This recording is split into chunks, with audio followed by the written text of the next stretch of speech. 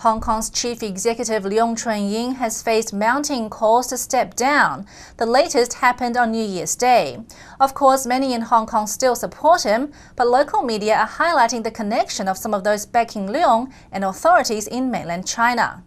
Tens of thousands of demonstrators took to the streets on Tuesday against Hong Kong's chief executive, Leung Chun-Ying. Also rallying on Tuesday was a smaller group supporting Hong Kong's leader, but they may have been there because of influences from mainland China. As the protest took place, footage surfaced online showing some of those supporters were paid to be there. On Wednesday, Hong Kong media reported the payment likely came from this man. Choi Chi-fung is the Associate Director of Publicity for the New Territories General Chamber of Commerce.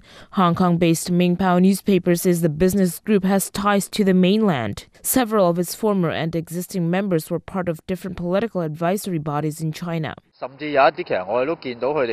We're worried that the central authorities in Beijing are infiltrating Hong Kong groups. If they are, the so-called one country, two system promise, or the autonomous rule of Hong Kong, basically exists only in name now.